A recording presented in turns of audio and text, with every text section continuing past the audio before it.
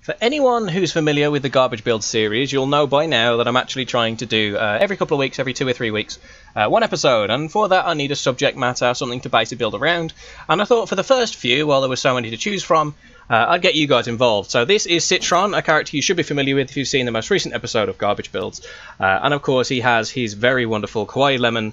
Obviously this is an item added into the game to honour Jerry, the Kawaii Lemons, here on YouTube for being part of the RogueLands community, just as I've had my own last week. And we shall see either the Slimecraft Helm or Nolic Beats next week, or the next episode whenever it does come out as well. So here's the thing, we've got to go and bury him, just like we did the old chap's hat. We have a ceremonial place for such a thing.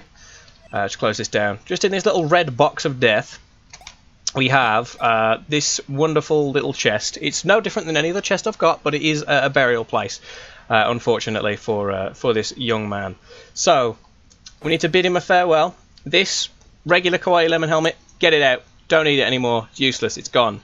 But this one exists as the final resting place of Citron. It's really been unfortunate. I did enjoy this build, actually. The Storm Cannon build I was running, I've taken the rings all back because obviously I was using stuff from other characters as it was. But this build was actually really, really fun. I enjoyed it an awful lot, so obviously if you guys did enjoy it, please let me know because I want to keep doing them. But I have called it. I've called the poll, and I want to say it was extremely, extremely close this week. There was only 2 options, as I mentioned earlier. There was the Slimecraft Helmet and the Nolic Beats. And coming in with just 1 vote more is the Slimecraft Helm. That's right, so next week we're going to be doing the Slimecraft Helm. The build is going to be for that helmet, so please look forward to it. It means the week after that we're going to have, or at least, the episode after that. I keep saying week because I see them in segments, but next episode is going to be the Slimecraft Helm, and the episode after that's going to be the Nolic Beats. And then we're going to go a little bit more free reign with it, and you'll be able to see a few different builds that aren't based on helmets. But in any case, that's Citron.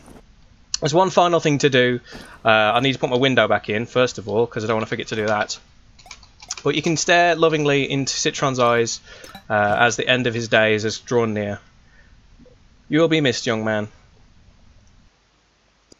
Goodbye.